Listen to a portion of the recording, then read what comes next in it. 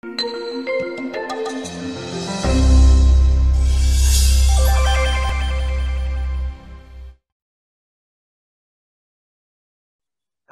I am Dr. Rob O'Malley. Thank you for joining us for this session, The Dynamic Past, How Science Helps Give Voice to Silent Stories. This presentation is Genetic Anthropology as a Tool for Reclaiming Our Histories by Dr. Jada Benn Torres of Vanderbilt University. The Black Lives Movement, beginning in 2013, has marked a period of escalating racial tensions and civil unrest in the United States. This movement is more of a recent iteration of an ongoing demand for social change, including calls for the end of police brutality, disrupting the school-to-prison pipeline, and felon disenfranchisement. Though there are many similarities of this unrest with that of preceding decades, due to changes in the ways in which people communicate and interact with social media, this movement has resulted in reactions that demand the attention of policymakers, of scholars, and other stakeholders. As we witness this unrest, I've been compelled to think about what we as anthropologists and other scientists can do within the context of our classrooms and in our research to engage with these types of issues. Furthermore, as we witness calls for social justice in our personal and in our professional lives, as a genetic anthropologist, I'm compelled to also think about the different ways in which the lay public engages with scientific data that shapes both their understandings and experience of the past and its meanings on the present. So today, I want to share a bit of my research that illuminates the possibilities of using genetic technologies, specifically genetic ancestry, to engage with the dynamic ecosystem of the past and how this in turn influences the lived experiences of community members. In my research, I've collaborated with a number of communities across the Caribbean in order to learn more about the origins, the dispersals, and biological relationships of these populations. More recently, I've worked with the community in Jamaica to learn more about the African and Indigenous interactions during colonial period. In St. Vincent and in Trinidad, I've worked with communities to learn more about the impacts of Indigenous peoples on shaping the genetic variation of contemporary populations.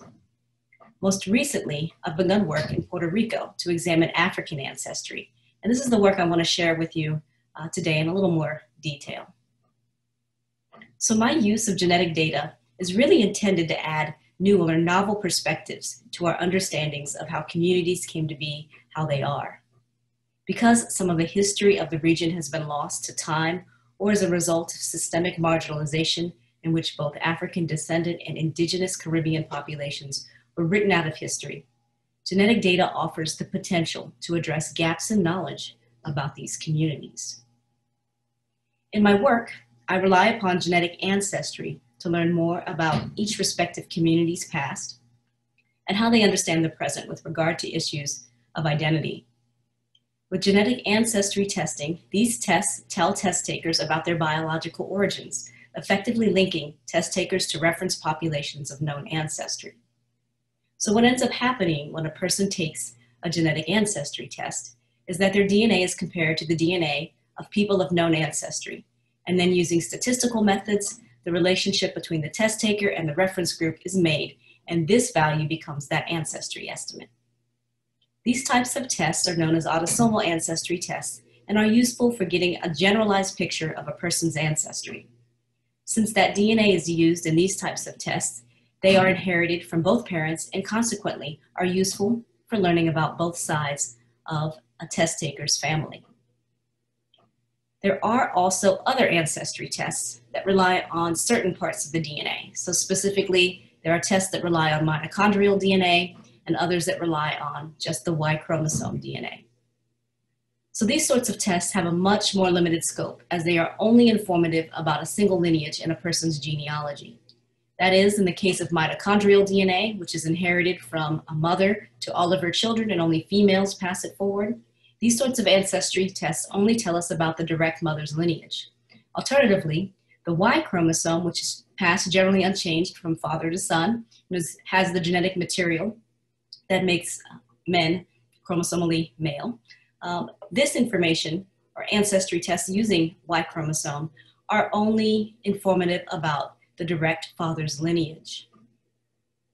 From the broad perspective of genetic ancestry, Both of these types of genetic ancestry tests, whether it's the autosomal or these uniparental ancestry tests, they're useful for learning more about population demographics. They're useful for learning more about biogeographic origins, as well as the relationships of past populations as they're reflected in patterns of genetic variation in contemporary groups. That being said, there's also important caveats to this technology. It's important to note that there are potential dangers that exist from using genetic approaches in deterministic fashions that are devoid of any cultural or historical context. While genetic data may be able to illuminate biological relationships between individuals and populations from the present and the past, there are limits to this technology. These limits include both technical and interpretive limitations as to what can be learned about an individual's ancestry or a population's origins. The technical limitations hinge on the choice of the markers that are used, the resolution that these markers offer, as well as the availability and the appropriately defined reference populations. When these technological limitations are crossed, ancestry results are unreliable. Interpretive limitations come into play when we think about how to discuss the relationship between past and the present. This is especially important because social identities, things like race, vary across time and geographic space. This point about the interpretive limitations of genetic ancestry and social identity is worth mentioning in a little bit more detail. I think that one of the most important caveats regarding the relationship between self-identification, so in this case race, and genetic ancestry, is that genetic ancestry is not necessarily informative about how a person self-identifies. Genetic ancestry can tell you something about where your ancestors came from. However, where your ancestors came from might have little or nothing to do with how you were socialized and the communities you identify with. In other words, self-identification, in the case of race, is not genetically determined, and no genetic ancestry test can prescribe a person's race. As I see it, the real utility of using genetic ancestry tests in this manner is that it can be informative about how biology and culture work together to shape human experience. In my work, I study the biogeographic origins of African descendants in the Caribbean. Using principles of community-engaged research, I use genetic data to fill gaps in knowledge that were created by centuries of political, economic, and social marginalization levied against African and Indigenous Caribbean peoples. In particular, genetic data have been useful in illuminating the African origins of different Caribbean communities, as well as providing some insights about the relationships between African descendants and Indigenous American peoples in the islands. So in my most recent project, along with my collaborators, a cultural anthropologist and a sociologist, community activist, we're studying both the genetic and community histories of Afro-Puerto Ricans in Puerto Rico. Our ultimate goal of this study is threefold. We hope to learn more about the genetic origins of Afro-Puerto Ricans. Secondly, we want to examine how Afro-Puerto Ricans understand biological and cultural dimensions of their past.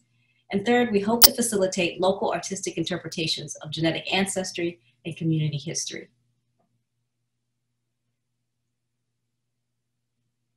Though the work has started and stopped first due to Hurricane Maria in 2017 and now the pandemic, we have had a chance to start this project, and we do have some preliminary results.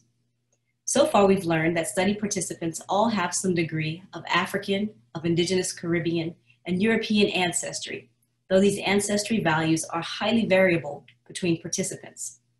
Secondly, we've also learned that the community shares ancestries with peoples among a large region of Western Africa.